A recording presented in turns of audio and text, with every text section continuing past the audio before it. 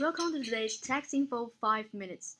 When you contribute to charity, except in feeling generous, don't forget to check how much deductions you have, or you might just throw away your taxes or confront penalties.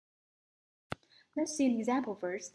Laura has AGI of $32,000. She donates $1,000 to Red Cross. She gave $100 to a hungry beggar on her way home. She drove 1,000 miles to a food bank to do some volunteer work. She also donates some bonds, bought at $3,000, but it's worth $10,000 now. Oh, how much can I deduct? Well, we'll come back to this later. Taxpayers can deduct contributions of money and other property to qualified domestic charitable organizations. Remember, qualified. If you give money to a poor child on your way home, no deduction. If you donate money for a political campaign, no deduction.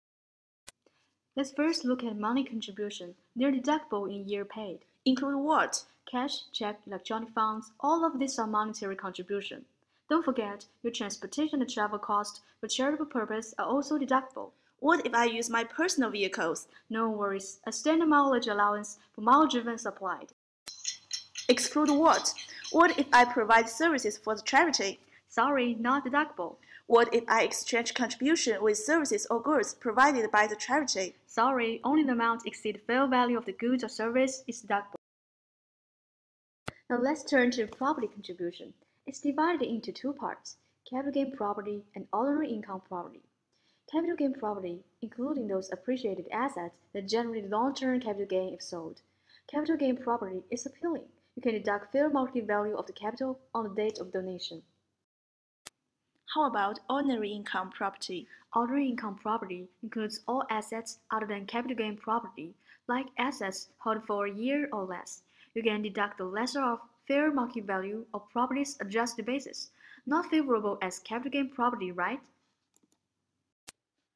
Oh, it's no wonder that I only got $200 deduction when I donated 10 packages of old clothing.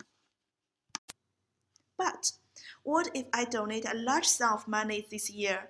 I don't need to pay a single penny tax, right? No. The amount of taxpayers' charitable contribution deduction for the year is limited to a maximum level, determined by the type of property the taxpayer donates and the nature of the charity. Beforehand, if you don't know, let me introduce three types of charity: public charity, private operating foundation, and private non-operating foundation. Public charities are charities publicly supported, like churches and schools. Private operating foundations are privately sponsored foundations that actually fund and conduct charitable activities. Private non-operating foundations are privately sponsored foundations that disperse funds to other charities, such as the Bill and Melinda Gates Foundation. First, let's look at what kinds of contribution are subjected to 50% limitation. Contributions of cash and ordinary income property to public charity and public operating foundation are in this field. Second, cash contributions to private non-operating foundation, capital gain property contributions to public charity or private operating foundation, and ordinary income property contributions to private non-operating foundation are subjected to 30% limitation. Thirdly, capital gain property contribution to private non-operating foundation is subjected to 20% limitation. How about my problem? Okay, let's solve Laura's problem. Assume all of donation went to public charities. Donation to Red Cross, cash mileage, transportation costs are limited to 50% of taxpayers' AGI. Here is $16,000. If we use 40 cents per mile for transportation, we will get 1,140, smaller than 16,000, so it is deductible.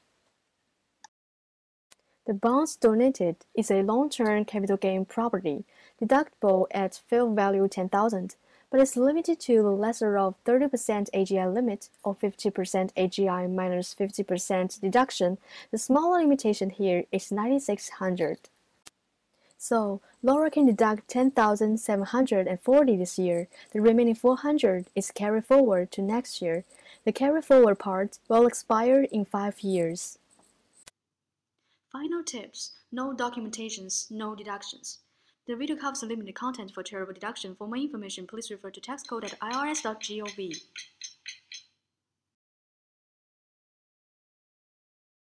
Created using Powtoon.